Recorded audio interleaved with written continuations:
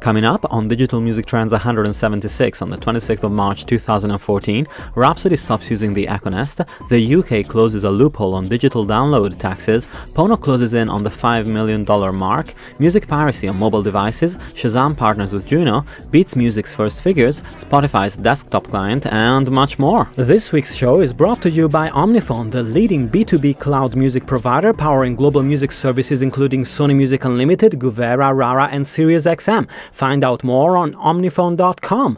And by MusicGraph, the world's first knowledge engine for music, available as a consumer app and as a Graph API for developers. Check out musicgraph.com or developer.musicgraph.com.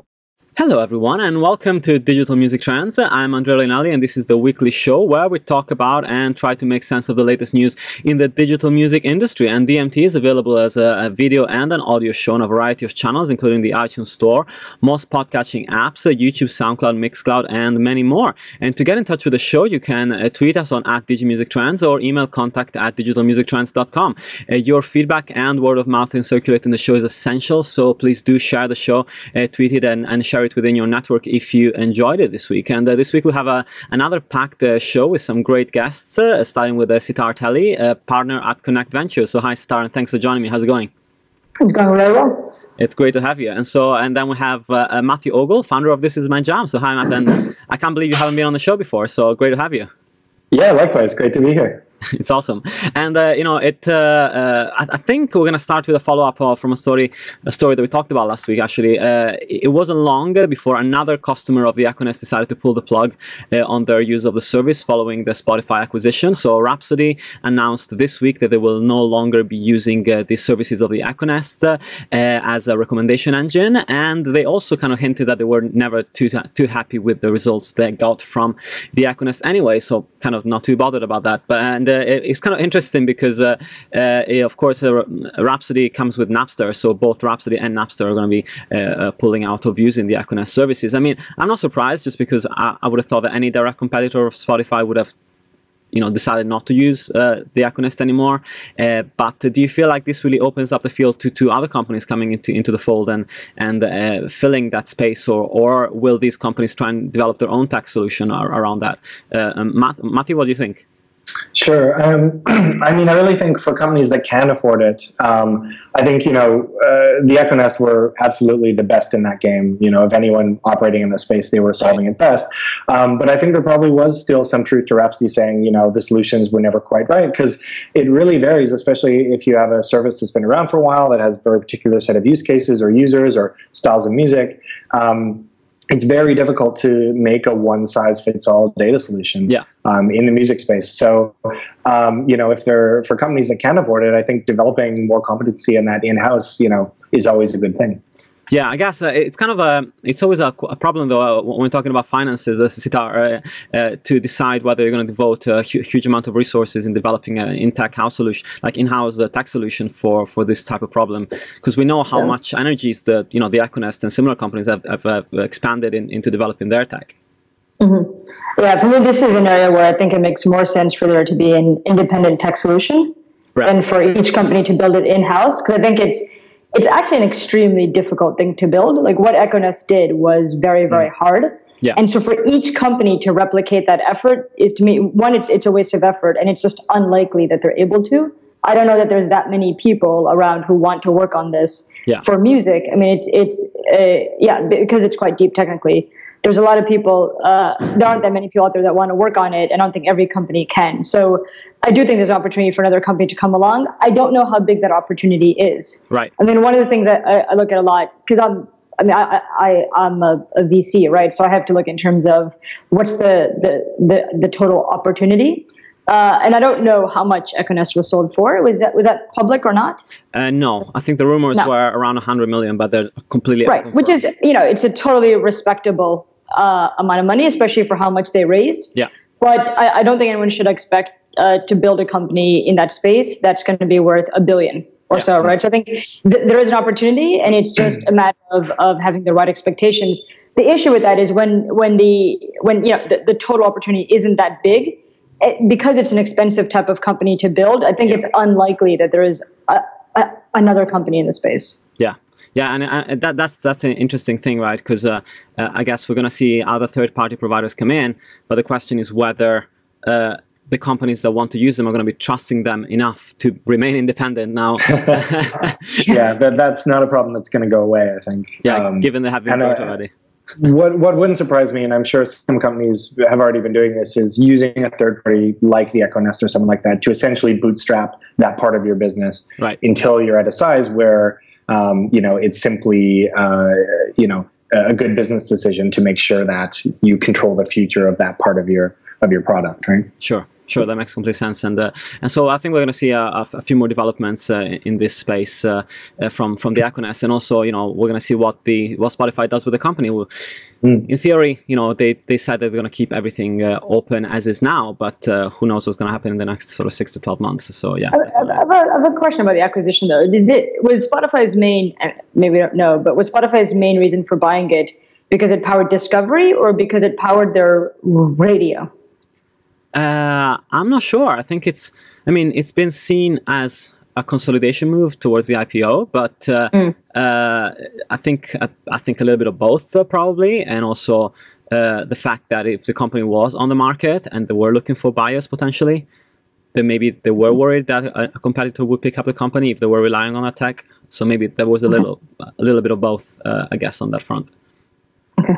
And in the UK, actually, because we're all three of us are in the UK, so we have to discuss this little tidbit of news. The fact that the UK Chancellor George Osborne presented the government's budget last week, and one of the measures adopted is the closure of a tax loophole that allowed digital services to provide downloads for music, apps, and ebooks, but routed by other European countries that had a lower sales tax. So, for example, there were quite a few businesses based in Luxembourg, which only has a 3% sales tax. So as of January of 2015, all the digital stores operating in the UK will have to apply the full UK VAT, which is 20%, and this could raise the price of downloads by up to 17% for those digital stores that had been applying the VAT from Luxembourg or other similar sort of tax havens of that kind. The interesting thing is that as I was looking at this, I actually found that Apple doesn't have this tax avoidance in a sense, because they bank in Ireland and the rate there is 23% for VAT. So actually all of iTunes products shouldn't really be affected by this. Theoretically, which is is a big portion, I guess, of the market still right now, but it could affect some other products from other companies for ebooks and videos. So I don't know. Do you think that this is something that was overdue from the government? Is it too late for this to be implemented? And could it spark, if it does increase prices, a return of consumers going, well, actually, I'm going to go and see if I can get this stuff for free because they decided to raise prices by almost 20% all of a sudden. Sitar, do you have any thoughts on that? Yeah, so one, I think it probably is overdue. I don't know why you would tax digital goods. Actually, it's not that they were taxing digital goods differently. It's that they're allowing companies to just avoid taxes, which I don't really understand why you would let that go on. I think as consumers, it was a nice deal for a while, but the fact is, it wasn't really competitive, I think, vis-a-vis other types of retailers. And with regards to whether it'll get people to download more for free, no, I think if you're willing to pay for something, you're already in a different subset of humanity, right? You're willing to pay for a digital product. And if you're willing to pay, there are people that go to crazy efforts to not pay 99p. I don't know that the people that are willing to pay 99 cents for something are all of a sudden going to stop. There is some elasticity of demand, but I think it's more, once you've decided to pay, there's less elasticity there than getting people to pay. Matt, do you agree with that? Do you think that this is not really going to affect people's perception of paying for music or books or films? Yeah, absolutely. I still think the distinction is between I'm going to pay or not going to pay rather than any sensitivity to something like that. And yeah, this is, I'm with Sitar, this this decision feels a bit arbitrary, but that's pretty much the definition of a loophole, and I think it's good they're closing it. Yeah. If it were up to me, there are some other loopholes I'd work on too, rather than stiffing consumers with 20 pence. But it makes sense that they're doing it. So. I would love to know if there were some like backroom conversations around this in previous years, which had to do with labels. Saying, well, if you allow this loophole to happen, then we can get a bigger share of the 99p of the track, and then we're not gonna fight you as much on some other things. Conspiracy theories there can abound, I think. And actually, segueing from that, there was an interesting story from Recode on Piracy this week, and it was all about mobile piracy. So. The report was from Dawn Chmielewski, I hope I did her surname justice, and she posted a piece quoting an MPD group study that found that mobile applications have eclipsed the file sharing services, online storage sites, and stream ripping software as the most widely used source of free music downloads. So that research estimates that 21 million people in the US have used peer-to-peer sites such as IsoHunt to download music, and the app Music Maniac, which the article states provides free access to all the tracks in the Billboard Top 10, has been downloaded more than 10 million times. And Google has not taken it down in spite of requests from the music industry. So it's an interesting space because there are a lot of YouTube ripping apps that are available today, and it's interesting that they're not being taken down. And there are also a lot of apps that allow you to download free MP3s, especially on Android devices. Apparently, there's an estimate of 250 apps that allow you to do that. So, is this just a natural evolution of piracy, or can it turn into a real new problem as we move on to LTE nationwide here in the UK and in the US, and it becomes easier than ever for teenagers to swap and download files for free, which was quite a difficult difficult thing to do up to maybe 12 months ago. Matt, from a tech standpoint, what are your thoughts on that? Sure. I mean, is it a new problem or will it be a growing problem? Yeah. I think no. It turns out the internet in your pocket is still the internet and will do the things that the internet has done for the last 10, 15 years. I mean, in terms of ease of use, I still think, Napster 15 years ago was still a better piracy experience than anything that we're talking about even today. And I also think that, on mobile especially, we now have technologies and frameworks and practices in place for extracting small amounts of money from people that work way better on these than they ever did on the desktop. Yeah. And we've also learned a lot of lessons as an industry, both tech and on the content side, about approaches that do work against piracy, approaches that don't. And so I'm just hoping that we can bring all of those learnings to bear on whatever happens next. I do think the Android distinction is an interesting one. Google's kind of in a tight spot because they've staked their platform's differentiation on this openness and this lack of oversight and supervision. So it doesn't surprise me that that's happening there.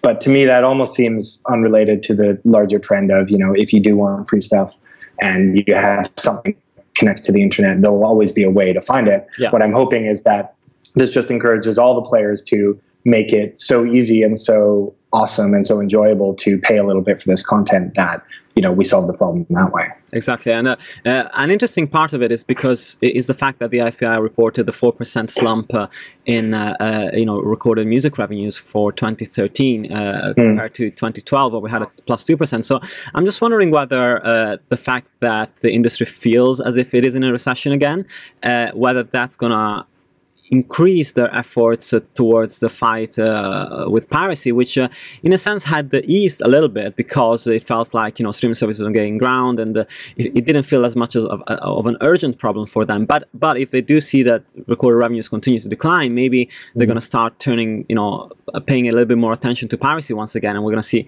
a few more measures being taken, a few more battles on the front. Sitar, do you think that's possible? I think it's possible. I mean, I don't know. I have a pretty dismal view of the recorded music industry as an industry. I've met really lovely people that work within it. I just, it's like when they get together, it's like the opposite of Voltron. They turn into this evil monster, and it just, I don't know. So I don't think they're. to if recorded music revenues will go down. To me, that's just not a question. Yeah. And so I think it will continue to go down. And what I haven't seen the music industry do is really try to wholeheartedly embrace that change and restructure itself. Yeah. Still. And I think until that happens, they'll continue to fight it because they're not structured to exist in what is happening now and in what is going to happen for the next 10 years. Yeah. And so people always fight the things that try to kill them. Yeah, I guess that's true. And talking about change, one story that I wanted to just mention, because we've been following it since it really started, the first rumors started around it, is Neil Young's Pono. So the Pono has now almost reached $5 million. It might reach the $5 million mark by the time the show goes live in a few hours, with still 20 days to go on the Kickstarter campaign. And while I stick to my argument that 30 or even 40 or 50,000 users don't make an ecosystem, or maybe a sustainable ecosystem, in my opinion, the momentum is undeniable. He's getting a ton of press, and I think definitely getting somewhere in the way of raising awareness, which was really his main objective, raising awareness around audio quality. So Sitar, as a VC, I think we actually had a chat about this in the last show. In the way that it's presented today, would you have backed the Pono, or would you have considered it? No. I mean, I think it's interesting, but I think it's look. There's one of the best things about right now is you can find, using Kickstarter or a lot of other places, you can find the subset of people that really, really care about the things you care about and create a sort of small sustainable business that way. Right. And I think that's what Pono is, right? It's finding the 50,000 or 100,000, and even if it's 500,000, and I don't think it's 500,000, but even if it is 500,000, it's finding those people and delivering them exactly the product that they want, or at least a very close, approximation of the product that they want. Yeah. But that's not a business. I think it's not a long-term business. It's just really satisfying a very specific need people have. And so I don't think it's backable, and I don't even know that it does that much to raise awareness, because the people it's targeting are the people who care about it. Right. And it's not going to, get other people next to them to say, oh, I certainly care about audio quality as well. Right. The people care about it, and it's a great way of finding them. And to me, that's what he's done. Yeah. Yeah. Matt, where do you stand in the Pono debate? Have you bought one, or? I haven't. I mean, as a Canadian, I can't think rationally about Neil Young. We can do no wrong. And I mean, I do. Pono is solving a real problem. As someone who recently reinvested in physical audio gear, and I'm by no means an audiophile. I now have a setup where I get a beautiful digital in from my online collection, mostly high quality MP3s. Yeah. But I also have a nice CD player plugged into the exact same setup. And I mean, the quality gap between MP3 and CD is very visceral, very real. You don't need to be an expert to hear it. It's a real thing. Yeah. Something that kind of upset me about Pono is they kind of fell into the pseudoscience bucket of like, we're going to be 8 times better quality than CD, and diminishing returns set in really fast above. It turns out the CD standard is pretty well modeled to how the human ear and brain function. Yeah. So sort of sad to see it. It felt a bit like a Monster cable ad, looking at the science behind it. So that upset me a bit. But yeah, I'm with Sitar. Like, this is a product that should exist. I think there is an argument to be made for this. I think 20, 30 years down the road, it would be really sad if we were in a situation where we actually started losing high quality recordings, especially of previous recorded stuff, as a result of there being no alternatives on the market. Yeah. Do I think Pono will displace, the iPhone as a mechanism for listening to music? There's just no way. Yeah.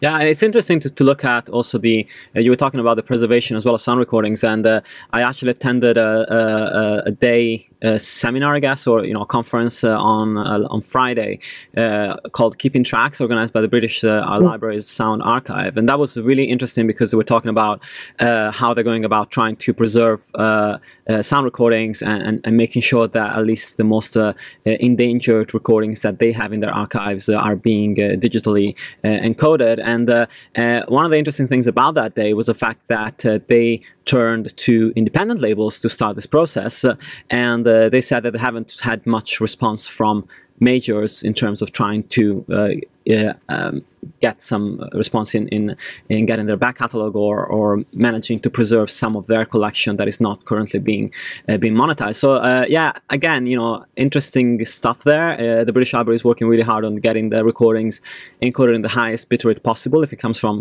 tape. So it could be a great showcase for the Pono. But as of now, I don't think they have a lot of popular content to play with because of the restrictions placed by copyright and all that kind of stuff. So an interesting game there. I know that the Library of Congress is doing a lot of work towards with labels and trying to at least get their archives. They can't really be accessed from anywhere but physically at the Library of Congress because of copyright issues. But at least they're trying to preserve the catalogs that they don't think labels are able or willing to maintain properly and keep at the right temperatures and all that kind of stuff. So yeah, it's an interesting debate around that, and I wonder what's going to happen in the next 10 or 20 years as these tapes actually start degrading to the point that they're not listenable anymore. Yeah, it's funny. It seems like for a few years now, there's always been this idea that just a few years out, something will happen in music tech that allows labels to really commercialize their back catalog more effectively.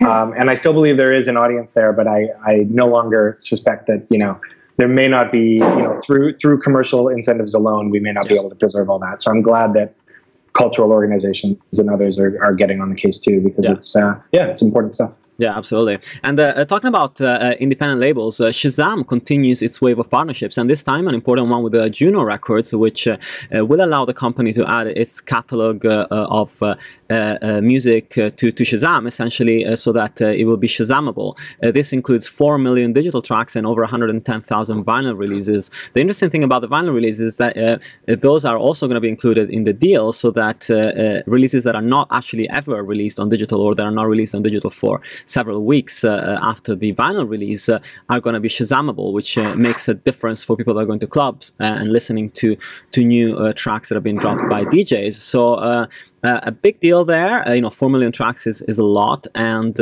of course with Ultra and Miami Music Week happening this week, that's definitely a good timing to announce the deal. But the interesting thing for me is that Shazam it feels like it's been trying to get away from music in a sense for the last couple of years, and really highlighting their relationship with TV companies and their commercial capabilities for advertising. But really it seems to always go back to music. They announced the Warner deal, where Warner is setting up a label that is going to be driven, where artist discovery is going to be driven by Shazam, and Shazam is going to actually have a share of revenues from that. And so it seems like Shazam always end up going back towards the music, and with a valuation of $500 million now, apparently it's an interesting space to be in. So Sitar, do you think that they are sort of going back and forth with the idea of music or non-music, music, non-music, or is it just a natural evolution of the company?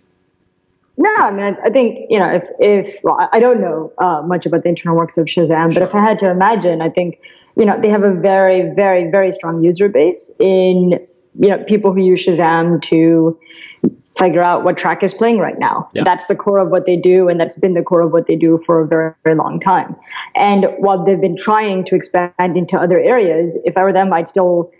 what's good is that they're not giving up product or marketing development partnerships in the core of their product, right? The worst thing they could have done is to let the original Shazam product wither and just go totally into TV, which is speculative at best right now. Yeah.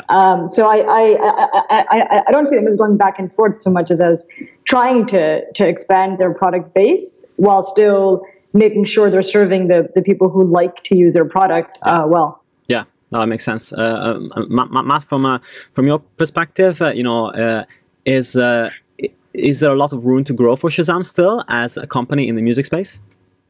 Well, there's definitely potential there. I mean, they're faced with the classic problem, but as Sitar said, they also have a huge asset, which is they started as a utility. Yeah. And to this day, they still do an awesome job of satisfying that one use case that people, when you think of IDing a song, it's nearly a verb like Google, you Shazam it, right? People, myself included, have paid a lot of lip service over the last 5 years to music discovery and discovery services. And I mean, they're one of the few that can say they are 100% a discovery service. And I think, I know they've been talking for a while about What can the follow-on actions be after you've Shazam something? Does your history mean anything? Should it be more shareable? And I think if they can pursue some of those things right, as well as some of this other stuff they're trying to do with TV, they might actually, do that magic trick well, which is starting as utility, still performing that, but then becoming a wider service over time. I think they have as good a shot at pulling it off as anyone. Yeah, sure. Yeah, it's one of the most interesting companies in the music space, and it's not talked about enough. I think as we concentrate on actual service providers, but they're really enabling a lot of the discovery when it comes to a live setting, or being somewhere and just wanting to know what the track is all about. So and it's weird actually. We're not hearing as much about SoundHound, so I wonder what's happening over there in terms of inner workings. But yeah, definitely Shazam seems to be stealing all the headlines in the last few months at least. And moving on to Beats Music. Beats Music has some interesting stats that came in from Bloomberg this week. And the publication reports that the service, according to their sources, signed up around 1,000 subscribers per day in the first month since launch. So that's around 28,000 customers, although it has gotten over 750,000 people, apparently, which seems like a huge number, on the free trial via AT&T, with the first conversion rates of people that are ending the first 1 month trials being as high as 70%. So a really great number there for Beats when it comes to the AT&T side, but pretty poor figures when it comes to the individual signups from people that are not coming through the AT&T funnel. So, Matt, do you think that these are subpar figures for a company that needs to scale to millions of users? Or is the whole play entirely based around carrier partnerships? And in that case, the actual sign-up figures from users that are not coming through that shouldn't be a concern for the company? Sure. I think it's almost impossible to judge anything by, the first month or even the first 3 months of figures.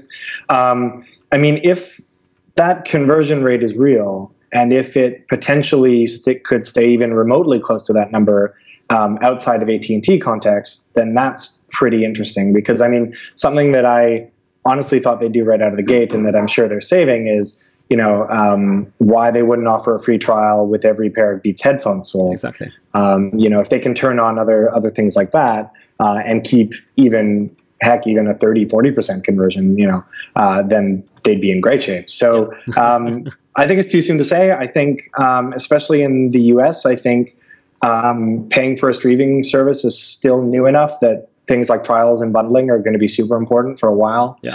So just the raw, people walking up off the street and subscribing numbers, those being a bit low, I'm not sure that matters yet. And yeah, too soon to say, but I think there's some promise there. Yeah, absolutely. Sitara, do you think that there's room to grow for the side that is not supported by AT&T? Or should they not even bother about really spending too much marketing money and getting people that are not on that plan yet, as they have such great figures on conversions right now?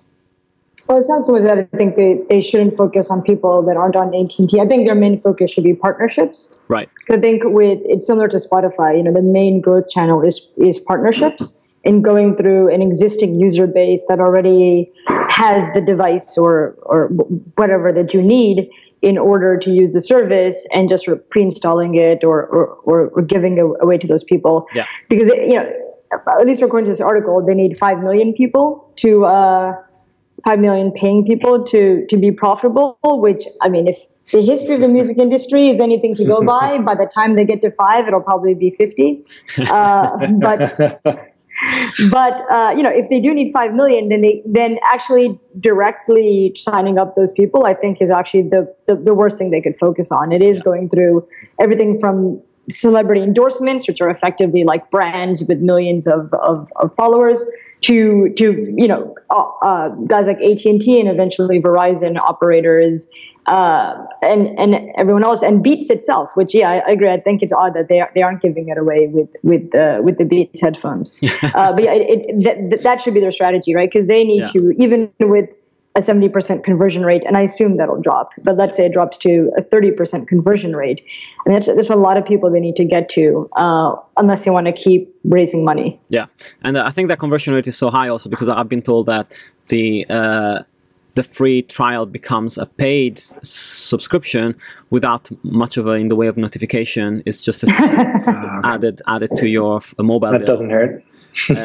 Added to your mobile bill, which is substantial anyway in the States. So I guess some people might not even notice that it's there. But I want to hear more about that as the 3-month trials start coming to an end and the family plans kick in. That's going to be, I think, the most interesting part of the play too.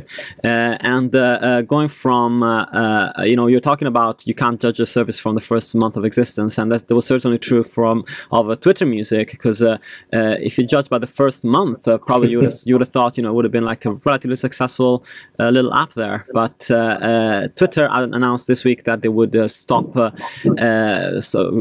it working from April the 18th and actually remove the app altogether from the App Store. So no one was surprised, really, particularly considering the performance of the app. I do wonder if long term this is having or has had an impact in other large networks' approaches towards music, like, for example, Facebook. Sitar, do you think that might be the case, and that people might be a little bit more circumspect when trying to come in bullish in a field like music that is actually really hard to crack? I don't know. People seem to keep coming in very bullish in the music industry, which I don't really understand why. I think it's part of the bravado of the music industry, is that you have to come in big or you just don't come in. Yeah. I actually never even downloaded the Twitter Music app. I just never really saw or why I would. The problem for me is not finding new music. There's lots of new music out there, and there's lots of ways to find it.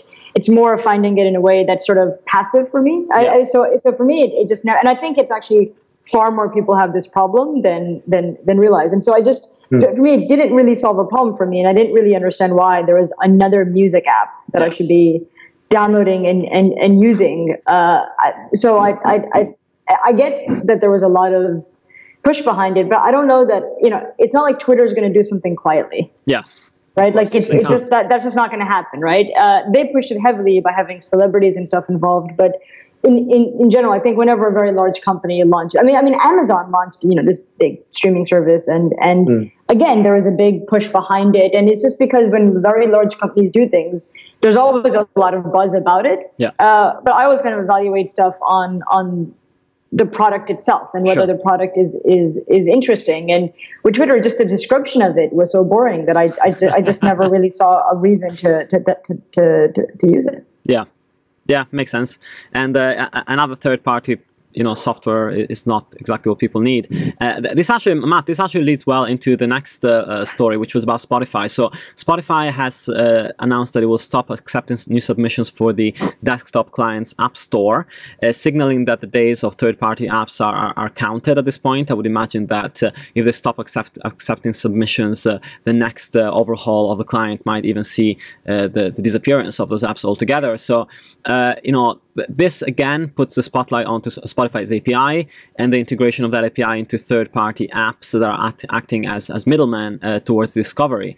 But as we've seen in the Twitter Music case, that's not an easy thing to do, because people it's hard to convince people to use a third-party app and signing in through Spotify when it's so much more convenient to just use a Spotify app. Do you think that this is going to hurt some of those companies at all, or do you feel like consumers are savvy enough now to be quite happy using a third-party app through Spotify and listening to full tracks that way? Sure. I mean, I can speak to this directly because This Is My Jam has a Spotify app. Of course. But actually, in fact, for some time now, we'd actually been talking to Spotify about, hey, a lot of things that currently are happening locked inside our app, which only works in your desktop client, doesn't work in your web client or the mobile clients. Could we do some of that on This Is My Jam directly? A lot of users were saying, why can't I just connect, my Jam, my Spotify account on the website, and then things can happen. And in fact, Last.fm actually just did a nice Spotify integration purely on the website, but you can actually play directly on Spotify from Last.fm. Yeah. So I actually think if Spotify makes good on their promise to do a wide release of the APIs necessary to do that kind of thing across both web and mobile, I actually do think that their platform as a whole, or the Spotify ecosystem, will be in better shape than it was when they were acting as gatekeepers and having to operate this little app store, and how do you route users through that? There were a lot of obvious problems there. Yeah, and there was frustration as well, because not all apps got approved. So Exactly, and their approval process, I can speak from experience, was Apple levels of detailed. But I think there's an opportunity there for Spotify. I think there's still no paid for streaming service with a free tier that could claim to be the kind of plumbing for the musical internet. Yeah. In some areas it's SoundCloud. Spotify does have widgets right now, but they're relatively limited in functionality. There's YouTube, of course, but that may be changing as well. So I do think there's an opportunity there if they do make good on the second half of this news, which is we're going to have a bunch of new great APIs for developers to work with. Yeah. I think it could be a good move. Yeah, Sitar, from your perspective as a potential investor, do you think that becoming a platform rather than a service makes more sense for Spotify and become pervasive to the web, a bit like SoundCloud has done, makes more sense for them? Yeah, I mean, I definitely think it's interesting. I mean, from my own view, I think Spotify. So I'm not a Spotify investor. Sure. And I guess I am still a SoundCloud investor, and so I'm not entirely objective on this. Yeah. But that said, I'd say as a consumer and a user of Spotify, I have wanted an upgrade to the product for a very long time. Yeah.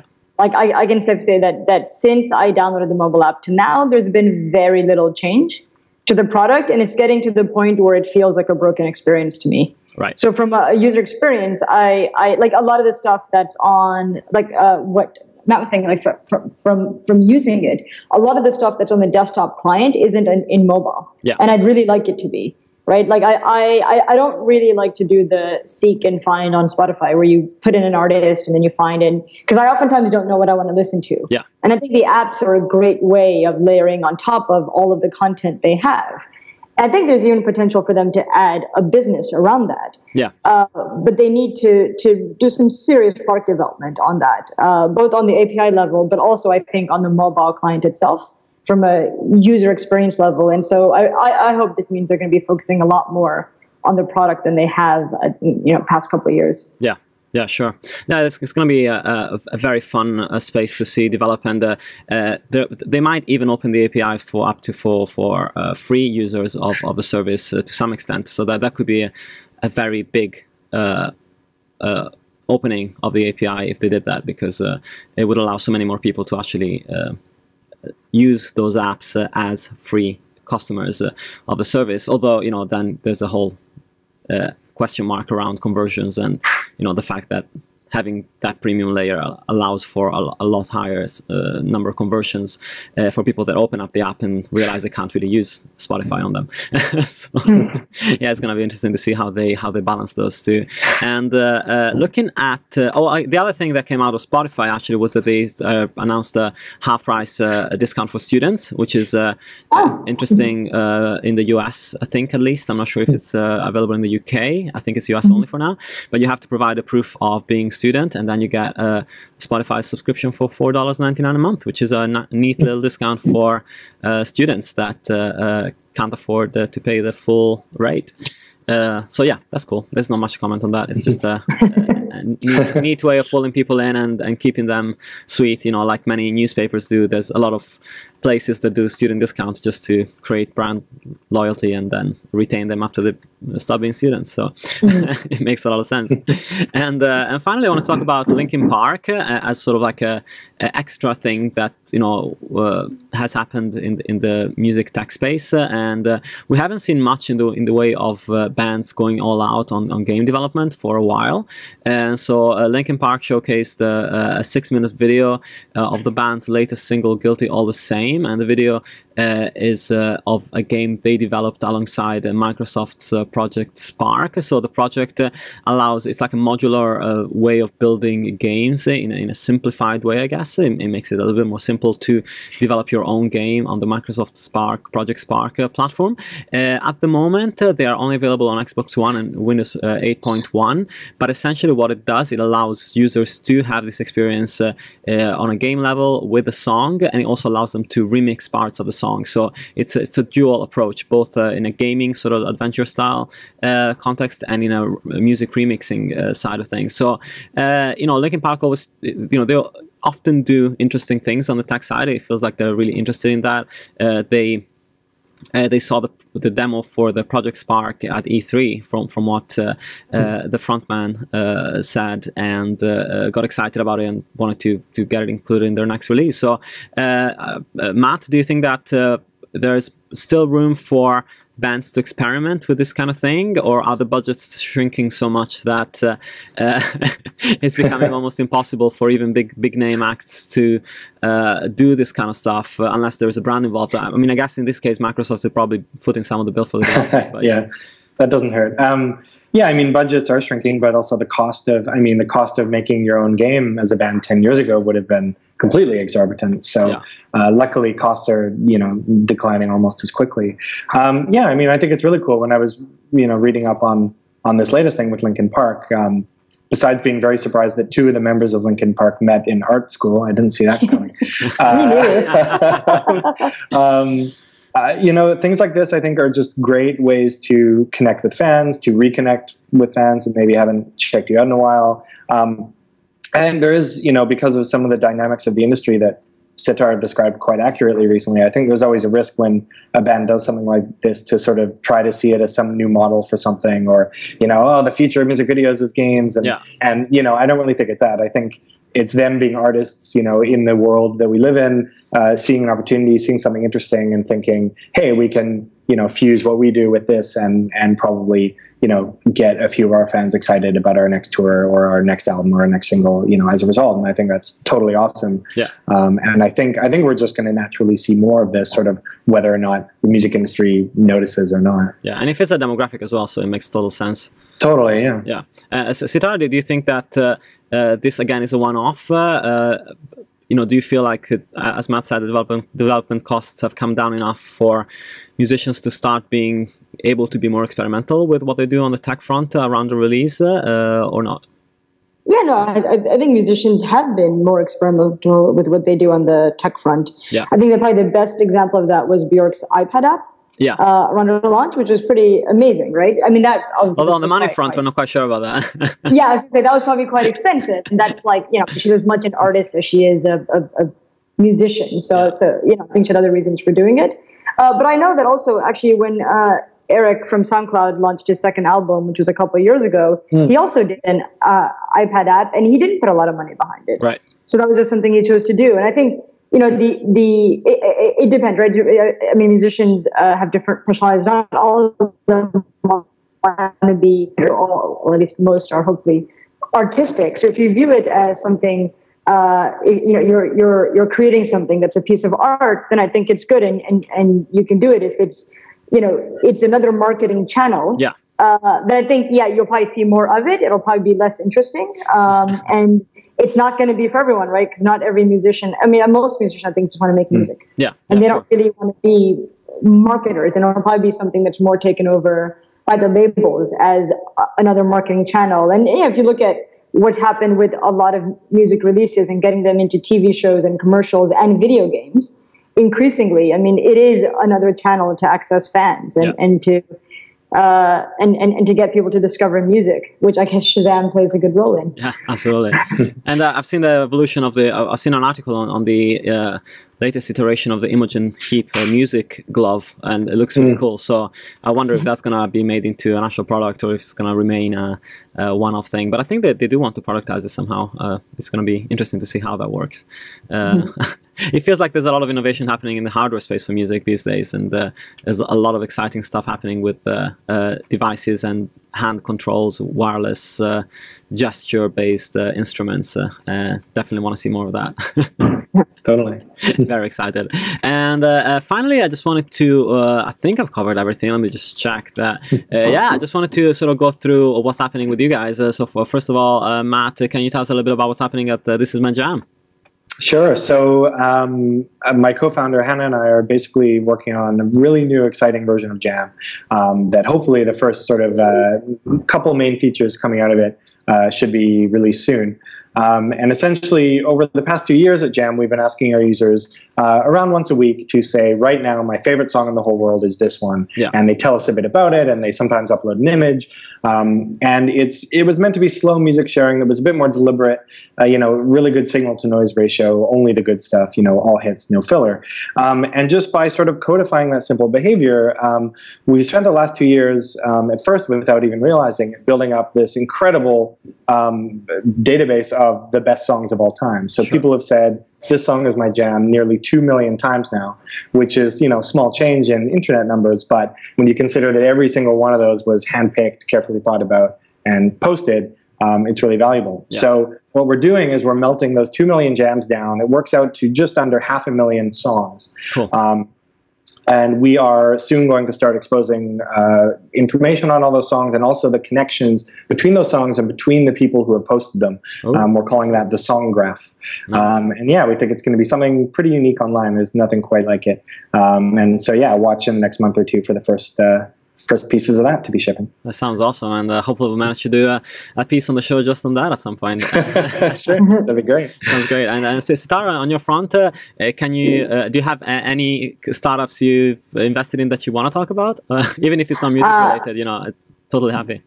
Yeah, although I'm conscious of then it becomes like advertising more than anything else. I mean, we love all of our investments are awesome, but in terms of actually, I don't know what I'm looking for, I guess, in terms of new investments. So in music, I have probably become increasingly frustrated with labels and anything that has to do with recorded music. Yeah. So I look for businesses that aren't trying to, and anything that starts off with labels have a problem we can fix. It's almost like an immediate no. Yeah. Or anything that's like, consumers want to pay for music, they just don't know how. Again, it's like an immediate no. So I look for more stuff that's around the music experience. Yeah. So anything, music creation is a really interesting area, which, if you look at recorded music, it's an interesting industry. If you look at musical instruments, it's actually a massive industry. Yeah. And that's annual. So that's a really interesting area for me. Anything that's around the experience of music, so live music, trying to make it kind of easier for people to get to shows or experience music from their favorite bands in a different way. Anything around that I really like. Yeah. I see a lot in ticketing right now, which is interesting because I would have thought like there wouldn't be that much left in ticketing, but actually there's a lot of software stuff happening in ticketing, which I find interesting. So it's, there's all these middlemen and brokers in ticketing, and it's not a great experience for anyone really, other than I guess the brokers. Yeah. But I've seen a couple of projects now, which is software that allows a venue to just sell tickets directly. Which you think about before when you went to book an airline ticket and you had to go to a travel agent versus just going to the airline's website and booking tickets. I don't know if people listening to this will even remember. There was a time when you went to like American Airlines and it was just a corporate website. You couldn't do anything on the website. And there's a company that makes software that enables all of these airlines to sell tickets. Yeah. Which I didn't know. It's like $1 billion company, and they just have software that allows you to sell tickets. Wow. And I don't know why something like that doesn't exist in events or in concerts. Yeah.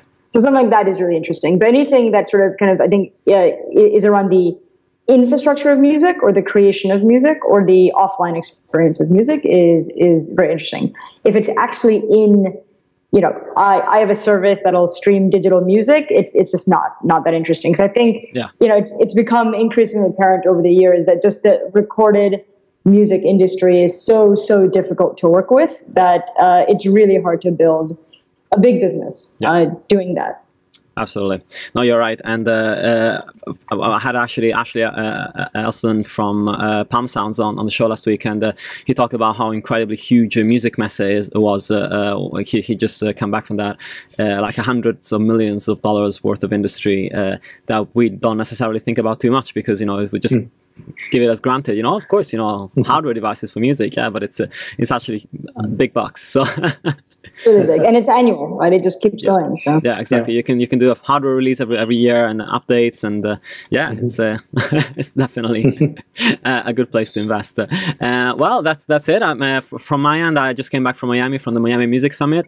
If you want to check out what happened there, if you go on mms.co, there's actually a live stream that was recorded that is still available for consumption. It's a bit long. It's a few hours long.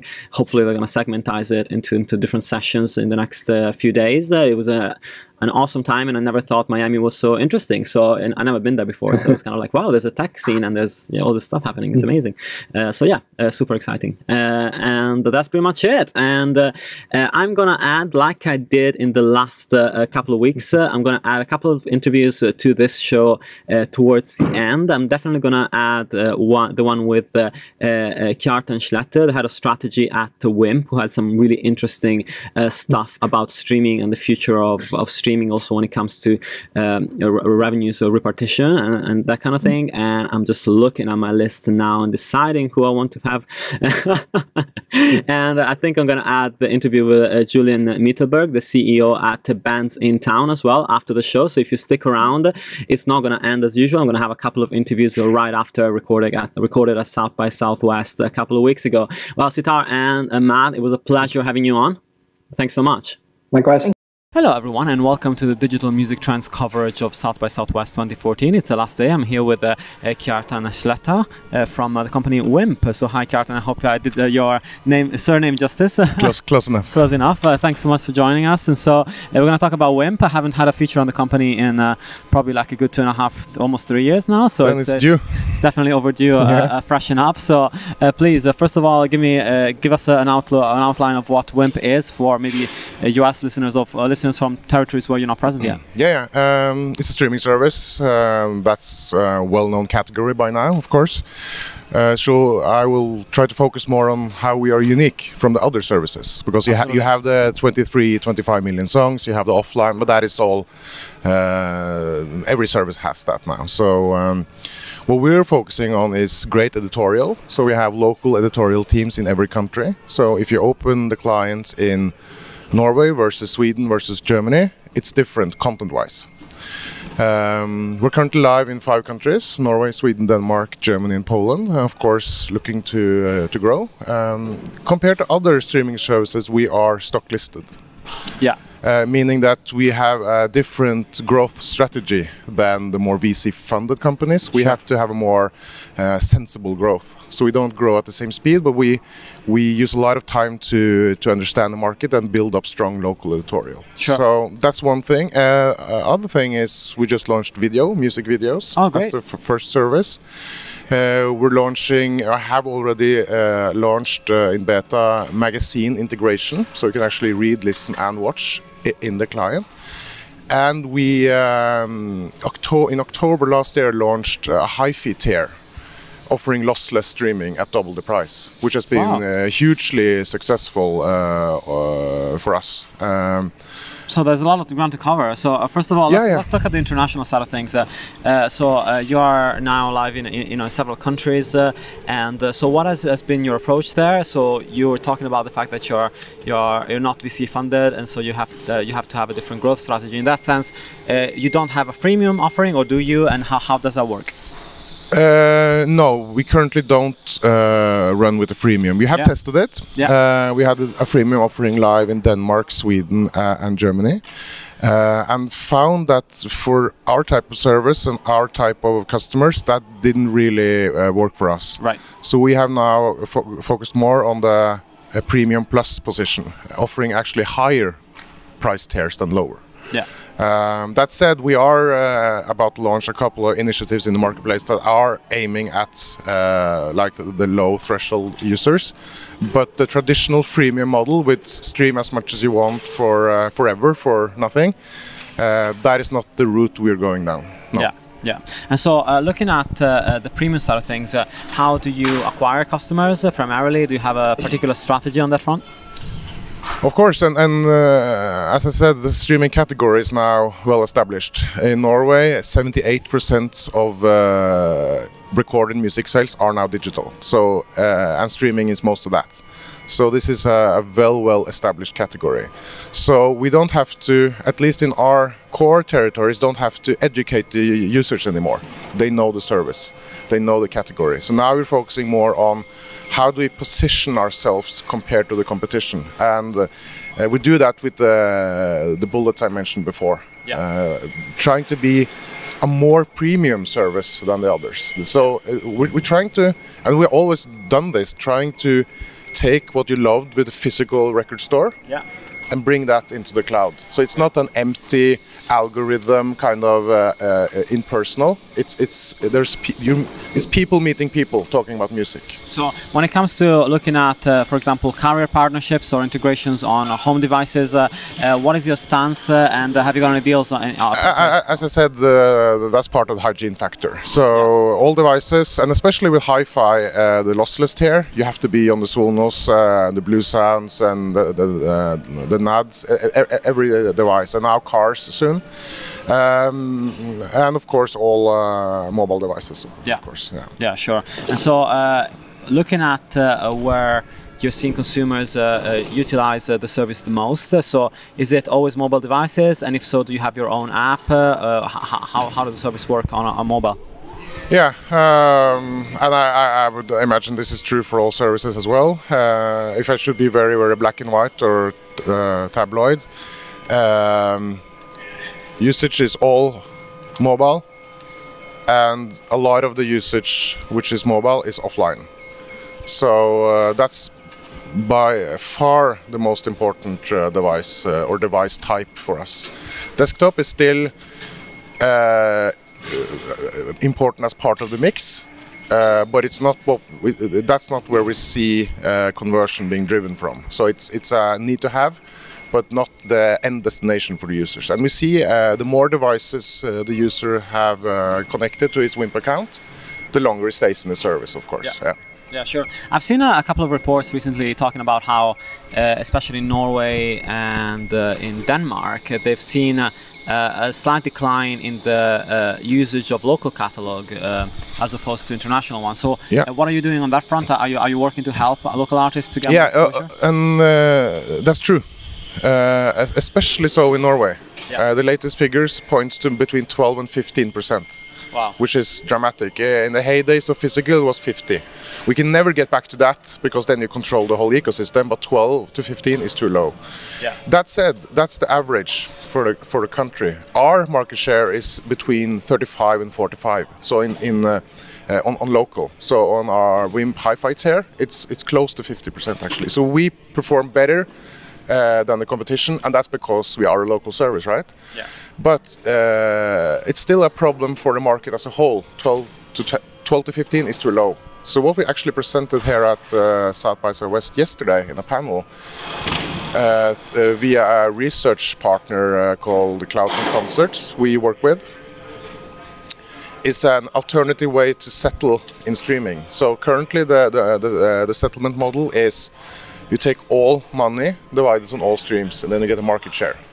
And we have been discussing now, and we're discussing last afternoon here in South by, what if we settled each user individually? Right. And that has some interesting effects. One of them is that local market share increases by 13%. Yeah, and of course I actually spoke to, was it Oleg that was driving, I can't remember the name of the researcher that was driving. Yes, of course. They was driving their initiative. I'm going to catch up with them hopefully soon. Yeah, you should, because they're doing some very interesting research within streaming. It's not our research, but we have made the data available, and we think it's important to be a part of the discussion, because streaming is such an advanced category now in the Nordics, so we have to be able to drive it further. And I think this is an interesting discussion. How do we settle? Yeah, absolutely. And so, looking at music videos, so how have you introduced them as part of your service? We've seen, for example, what was it? I think it was Xbox Music that recently introduced videos as part of the Xbox Live experience. Correct. Is it a similar take? Yeah, and I would say that all services,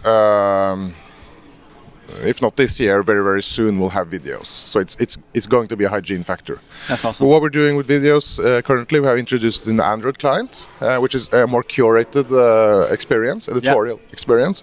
Over the summer, we will deeply integrate videos in all of our clients, and that means that as a user, if it's a video track or audio track, you won't really notice. There will perform in the same way, but of course you have the added effect of being able to visuals. watch it. Yeah. So you could imagine a playlist where you have both audio and video tracks intertwined, right? Yeah. And I've been talking to a lot of services this week, and all of them are looking at dashboard integration. So are you working with any car manufacturers right now to see how WIMP can be integrated in the dashboard? You mean cars? Yeah. Yeah, of course. We have the discussions with all of the big players, and I would say that especially our hi-fi tier is very interesting for them, because that's a service they can't get anywhere else, right? Yeah. So yeah, we have more requests than we can handle, actually. So it's very exciting. I think that's exciting times. I think that's one of the most dominant trends this year. Is the total integration in all of our devices. Like every device is going online soon, and music will be a part of that. Yeah. Perhaps not in your refrigerator, but in your car, in your home stereo, and so forth, for sure. Maybe even in our refrigerator. Who knows? Perhaps. I've seen I saw a connected slow cooker at CES. Yeah, we're launching WIMP Hi-Fi on that next year. That's great. And so looking at the company is evolving organically, in the sense that you're trying to be sustainable in the way that you're evolving. Yes. So when you approach the possibility of international expansion and looking at a new territory, what are the characteristics you're looking for in a new territory to say, okay, I think we should expand there? It's the usual metrics: population, disposable income, broadband penetration, smartphone penetration, and so forth. But we also try to look at the maturity of the market. We are, for instance, in Germany, and you could argue that it's too early to be in Germany because it's a very, very, very immature market, and our service is more an advanced premium plus service. Yeah. So we also tend to look towards markets where streaming or other streaming players are already there and have taken the cost of educating the market, because we bring something different and can live next to the other services. Like Deezer and Spotify will probably kill. One of them will kill the other because they're doing the exact same thing. We're trying to live next to them and offer something different. So you were talking about curation. So how do you deal with the curation problem? We've been hearing a lot about this. Yeah, it's one of the topics for this year, right? Yeah. We deal with it with humans. So we have algorithms working, of course, behind the scenes. But every piece of content or piece of music that is presented to the user via the clients is picked by someone. Yeah. So that's the route we're going. It's kind of expensive. You have to hire a lot of skilled people. It's kind of slow because you can't grow in that. We couldn't launch in 100 countries, right? Because we need to be tailored to each one. But that also means that you can go to each individual label that is relevant in that country and make deals and make sure that you have all the local catalog as well. Yes, and we're seeing some launches that have been, we launched in 100 countries, but it's not actually launched. You can access it and you can go to the website, but the content is not tailored to the country, and the editorial is not tailored to the country. So we have chosen a different route. Yeah. And so when you do go to a new country and start speaking to labels, is there quite a lot of education that needs to be done around who you are and what you're doing? Not anymore. No. We are WIMP Music is one of the top 10 players globally, so we are on all the we are being discussed in all the meetings at the label side, so they know us very, very well. And the fact is that most of the negotiations are not with a single country, but from the central hub, London or New York. So I would say that the music labels or the music industry has come a long way in making it easier to grow. So that's not longer an obstacle. Rights management, however, is a problem. Pain in the ass. Yeah, and we've seen. I had a chat yesterday about the fact that the global repertoire database project is having a bit of a difficult time right now. I'm not surprised. So apparently nobody wants to pick up the tab. So that's a nightmare, and what the European Union tried to do has actually just made it more complex, since they're now competing with each other. Yeah, sure. So that is an interesting topic, but I don't have the solution, and I think no one has. But I think that complexity hinders innovation. Yeah, for sure. And we're seeing a lot of different approaches here in the US. There's a lot of different points of view as to how things should work. On the product side, so sorry, we're talking about mobile. So do you have your own proprietary apps on mobile as well? Yeah. Android, iOS, Windows. Yeah. Yes, as stated, hygiene factor. Yeah. And on the radio side, a lot of companies that work in streaming are producing radio channels so people can listen to an endless stream of music. Yeah, we do that as well. You do that as well, and that's typically where the algorithms come in. So you can start from a playlist or a track or an album, and you can create a radio station out of that. And that will be very interesting to see with videos, because I think with music videos there's a huge untapped market in presenting them in an editorial manner. Yeah. So the best videos from a certain director, for instance. So I'm really looking forward to dive into music videos and present that in a fresh manner to the audience, not just rows of content, but curated and made fun. Yeah. I mean, videos is going to be very interesting to see how that plays out in the home as well. So do you have like integration with some of the boxes or things that are working in the home? Yeah, and that's a very interesting part of the market now, because we see that a lot of these Connect2 devices are coming, like the Chromecast and others, and that's a very interesting domain to send videos to the big screen. Yeah. So for sure, everything that is connected to entertainment in the living room is high on everyone's agenda, I would imagine. Yeah. And finally, you're in countries where streaming penetration is almost at its, at the biggest it can get. Essentially, it feels like this year certainly streaming will conquer the vast majority of the market, and at that point there's going to be very little room for expansion. So I don't agree. I don't agree. Okay, no. Cool. So in Norway now we have 2 years with total growth. Digital market share 78% and streaming 65 or something. I believe there is still room for growth on 2 accounts. One is, of course, there's a user segment that hasn't adopted streaming yet, and that's the older population. And as this get into more and more devices through their broadband connections, through their cell phone dealers, we can reach them. That's one thing. The other one is price. I believe that there is, I don't believe, I've seen it. There is a segment, if that's 10 or 20 or 30%, that's too early to conclude on. But there is a sizable segment that are willing to pay more for more. And I think that's one of the price point was the correct one, $9.99 or $99 in Norway, to get mass penetration. But we have lost the entire usage group from the physical dates that used to spend thousands of kroners or hundreds of pounds each month on CDs or vinyl, because you can't pay more than $9.99. So I believe there's a huge potential to drive parts of the market to a higher price tier, and that's what we've done now with WIMP Hi-Fi, which is double the price. And there's a double-digit penetration of our users already. So, wow, that's incredible. I believe in Norway we can get back to the same amount of revenue as in the peak year of 1999-2000, the year Napster launched, and that in Norway is 1 billion approximately. And if we can do that, I think we have done something that no one dared to believe in just a couple of years ago. That's incredible. So essentially the growth is not, we don't have to look at the current market as the only potential market. We have to look at the market because beyond that. The fact is that we have one price model in the marketplace, and that's all we see. And if you look at the telco, they typically have a multitude of tiers speaking to different usage groups, and you will see that in streaming as well. That's great. And so just as a technicality for the listeners, what kind of streaming rates, bit rates do you stream at?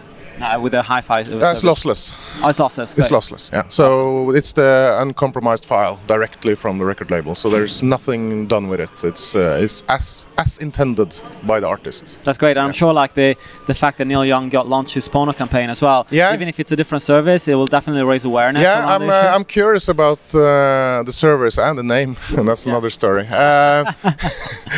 It might have some kind of appeal on a global scale, but I can't see it, at least in the Nordics, having a lot of penetration, because we kind of offer the same, just with 25 million tracks instead of the limited catalog. But I think it's very interesting that it's more focus on higher quality music files. Yeah, that's good. No, that's a good thing. And I think, I mean, I was the biggest skeptic of Pono before they actually launched, but now I understand. You know, they're gonna, target a very small section of the population, people that have very high-end speakers at home, and they can use them. Because at my house, I don't have any $5,000 speakers to actually listen to 192 kilohertz tracks on. So exactly. So I wouldn't hear the difference. Exactly. I welcome the initiative. I don't see it really working. Yeah, but the initiative is welcomed. Definitely. And so, looking forward to the next couple of years, what's the thing that's exciting you the most about the growth of WIMP right now? It's if I should pick one thing, it's hi-fi, lossless streaming connected to the explosion in connected devices, because hi-fi really comes into its own in the living room. And with the Sonos and competitors, people are now increasingly having expensive hi-fi equipment at home. So for us, if I can pick one thing, that will be where I see the biggest potential for growth right now, both in revenues and in penetration.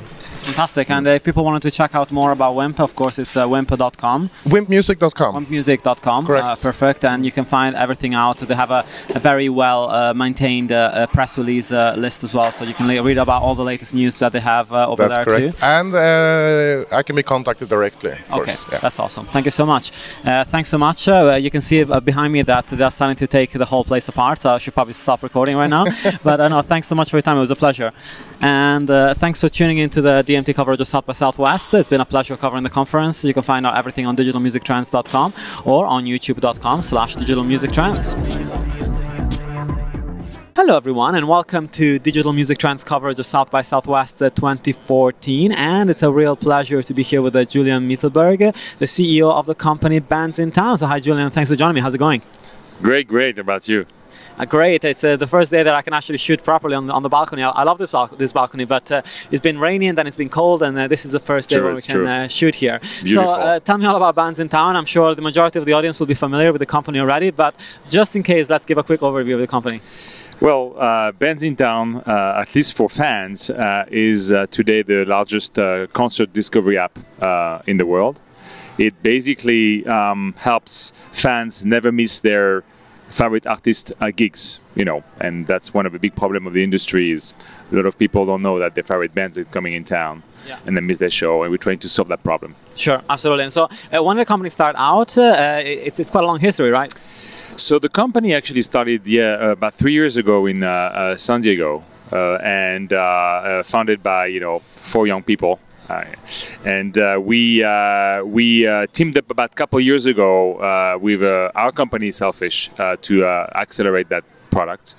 It started actually originally to be a platform for artists to help them better promote their tour dates, and then we launched a consumer product to help also fans never miss a show. And fast forward, today we're about to announce that we passed 10 million concert goers using the app.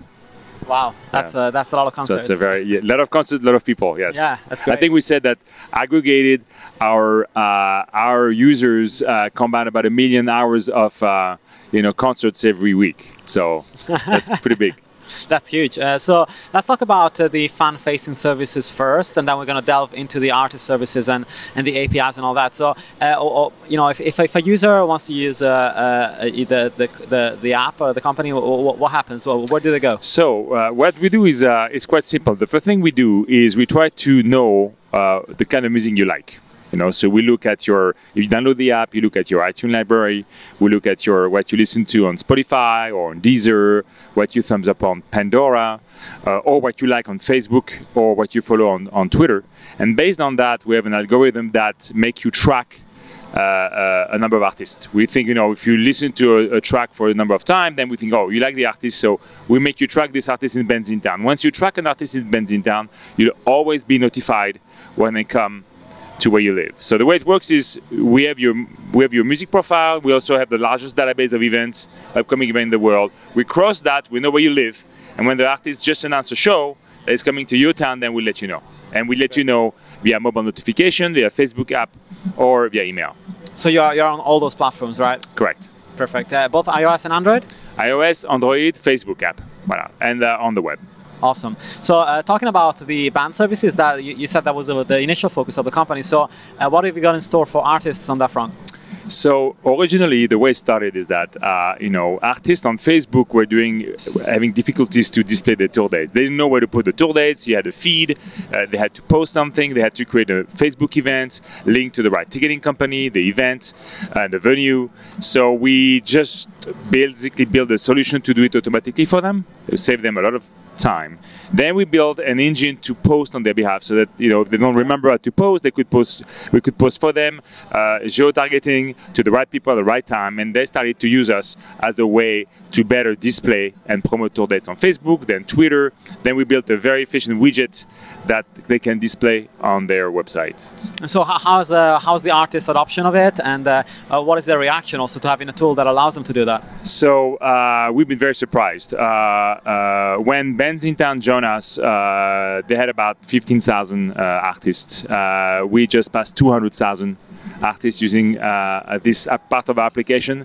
About 65% of touring artists are now using bands in town. So we have a pretty high penetration of that, of that industry. And so looking at the monetization side on both fronts, so on the fan side, is it more driven by affiliate sales of tickets, or what's the main draw there?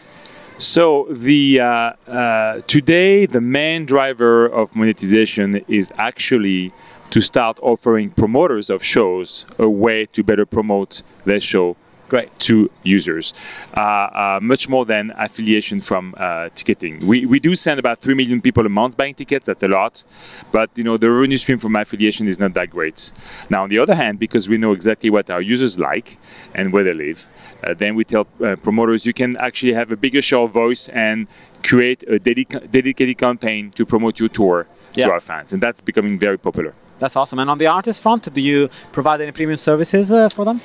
No, we think that we'd rather just keep it free. That's free. Great. That's a lot so of many them companies that are monetizing an artist on that front. So I know, and I think that we have so many of them now. Yes, we have 50% of the top 40 artists, Billboard artists, but we also have a long tail of small artists.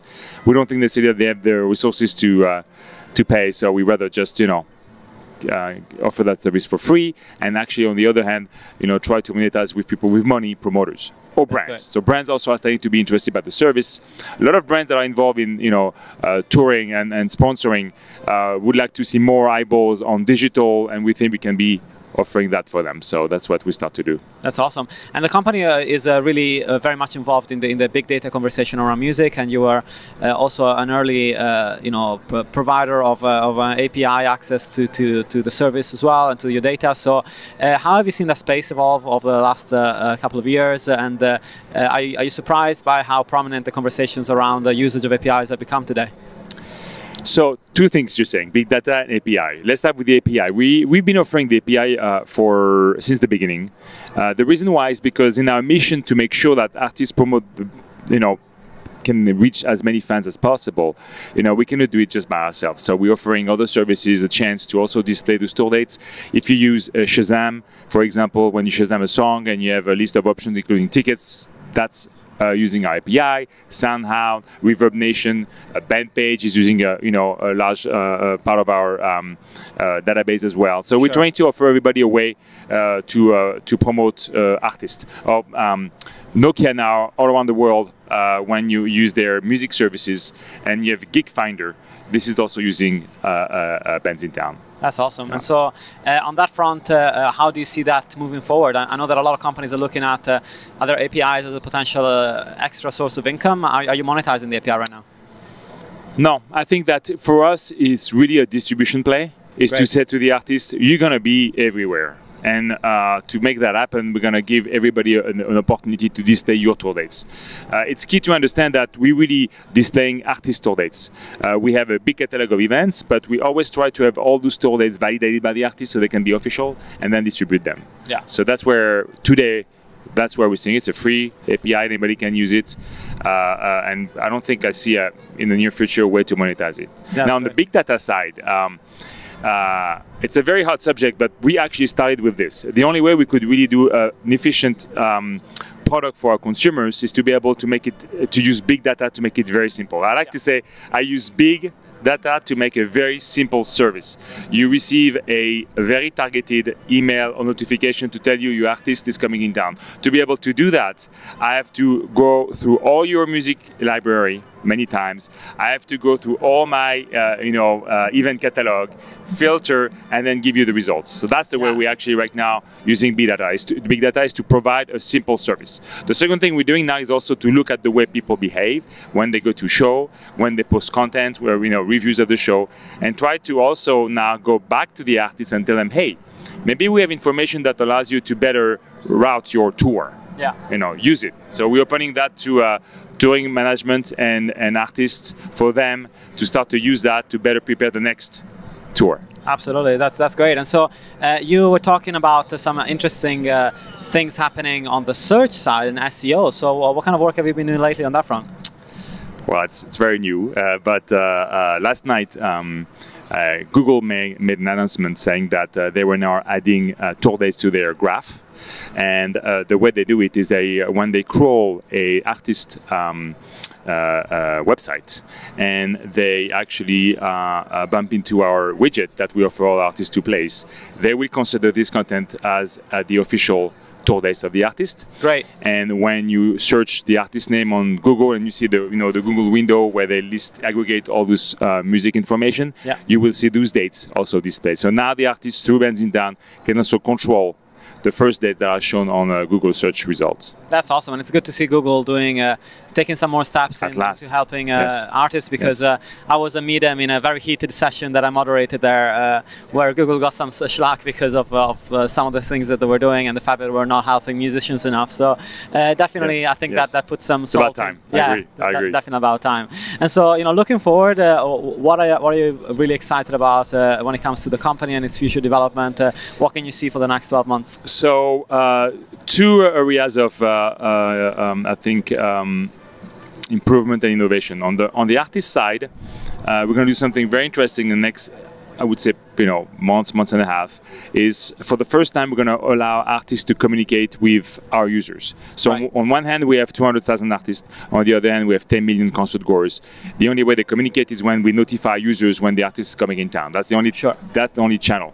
We're going to open a new channel where artists actually can communicate directly with their fans. That's fantastic. For example, if you have 1,000 fans that RSVP to a show, and you want to say, hey, get excited, in 3 hours I'm there, get ready, and you want only to target those people, those artists will be able to use our platform to reach them out, to reach out to them. So that's the first thing we're doing, is opening, communication channel between artists and concert goers. Yeah.